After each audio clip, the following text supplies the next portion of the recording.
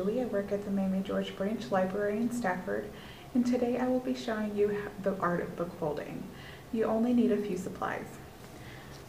A template, which will be provided in a PDF form in the description box below, a book, a pen, and a ruler.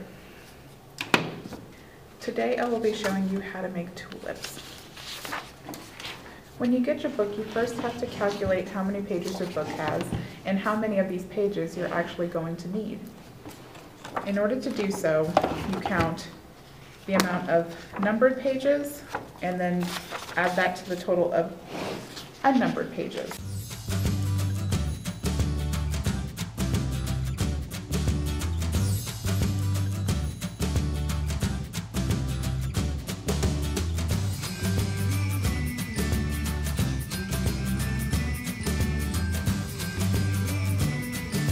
So for instance, I find page 1. This is page 1. I go to the end of the book and I count however many numbered pages there are. In this case, there are 382. So there are 382 pages that are numbered. Now I'm going to count the number of the amount of unnumbered pages. So that will be 2, 4,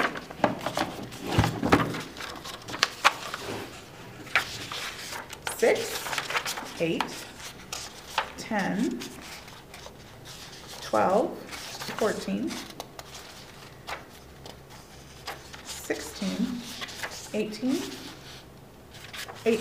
18 unnumbered pages. Add that to the 382 and you get 400. So this book has 400 sheets to fold. However, my design only needs 360 pages. So what I will do is the difference, which is 40 pages, is you're actually going to factor them in to the front and the back of the book so that you're able to have your design in the middle of the book. So I have 40 pages that I will not be using in total. I will count 20 pages in the front and I will count 20 pages in the back. Once I've done that, I will know when to start folding. So I found my first page. Now I'm going to tuck the design behind the very first page, making sure I'm lining it up here. And at the edge of your book, you will be lining it up with the first line that we'll be folding. So you want a ruler or some type of bookmark or something consistent that you're going to carry with you throughout the whole page. And this will ensure that your crease that we're about to fold, that we're about to make, will always line up right up against your ruler and it will stay consistent. So tugging the bottom corner of the book, you are going to fold and try to reflect how the tulip falls on the line, the very first line that we're working on. And you're basically going to kind of use all your fingers to kind of manipulate the fold before making the crease, because you're satisfied with the way that your fold reflects the tulip. So I crease it right there, and actually, as you can see, it doesn't run up here, so I'm going to try to fix it here just a little bit.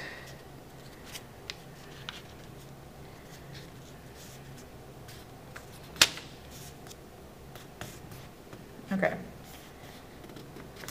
So the way I made this crease was I wanted to make sure that this crease actually makes it to where the bottom part of your design falls on the line. And this, of course, this crease will always meet up against the, the middle of the book. So I'm going to do the very same with the top of the book. I'm going to do it with the top corner of the book now. And you'll see what I mean by reflecting how the design falls on the page. Actually, did that a lot better than the first one. So as you can see, this crease reflected how the flower fell on the very first line. Your first sheet was for your first line. So I'm done with this. I reflected the tulip as it fell on the first line of the paper. I'm going to flip the page over. You have a pen. You want to make sure that you are marking your way through, because it's very easy to repeat a line if you don't mark your progress as you go. So now I'm going to tuck this behind the second sheet. So we're onto the second line. We marked off the first one, we're now onto the second one. I've lined up my paper against the second line, and it's right along the edge here, it matches. So now I'm going to do the same. I'm going to fold, oh, I forgot my ruler. You're going to fold up and reflect the line as precisely as you can. I'm going to do that fold there, and that kind of went more smoothly than the first one. And this you'll find as you go, it'll be easier as you go to fold and to kind of eyeball and be more precise. I'm going to manipulate and until I'm satisfied with the way that the crease falls. Satisfied with that, I'll go ahead and crease it. As you can see with my second line, this is how the tulip fell on the second line. This is my second page, work on my second line. I'm satisfied with the way that it encapsulated. As you can see, that's how it basically surrounds. Whenever you see the end product, this is actually what you'll be able to see. This will actually create the tulip. It's not these inside pages or corners that'll make the design. You're really looking at the outside of it. So I know it doesn't look like a tulip now, but trust that it will. I'm going to move on to the third page.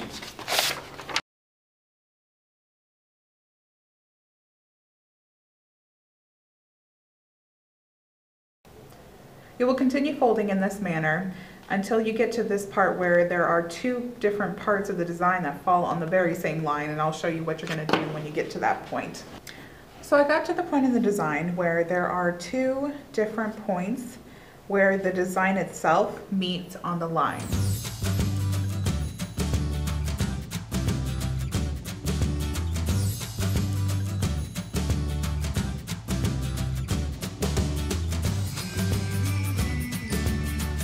What you're going to do in this case is you are going to fold, as we've been folding, one section of the design. And then on the next line and the next sheet, you're going to alternate and do the other portion of the design that you did not do.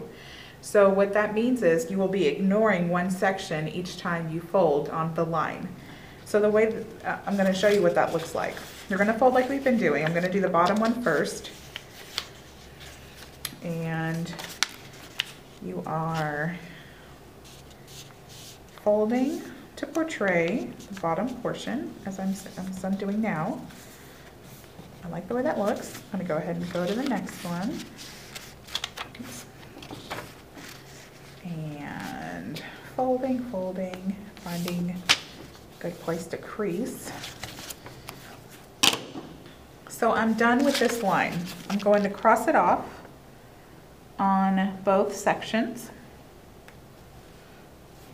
and making sure I'm just going to cross it off over here too, just so that I know. Moving on to the next page. I'm done with that line. I'm going to move over to the next line, and as you can see, I only folded the bottom portion. I ignored this altogether. But what will happen is I will go to the next line after the one that I crossed off. So my next action will be to fold the top. And I'm folding this up, just like we've been doing. Kind of finding that spot where the tulip actually, where it is reflected on the line. And folding this down. And a little bit more. I'm satisfied with that. Okay. Remember to cross off as you go. And I'm crossing this off so that whenever I come back to the next line, I'm not doing the very same line. So I turn the page over and you see that I've alternated. I'm going to do the same. So I did the top, now I'm going to do the bottom. Tuck this over.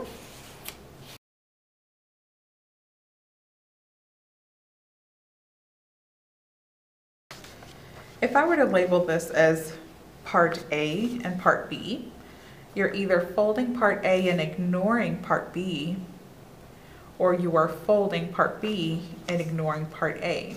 And this will make this effect where you will have, it'll be alternating.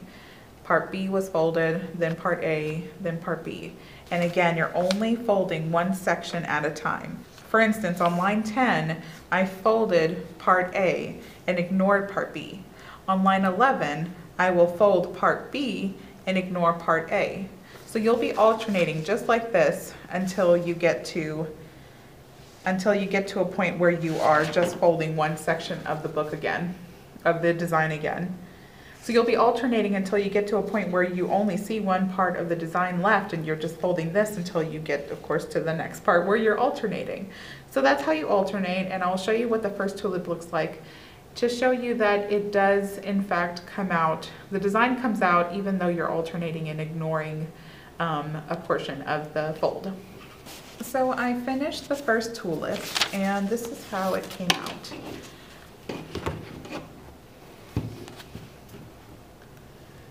As you can see, the tulip shows very clearly, even though I was alternating and essentially ignoring a portion or a part of the design in each line.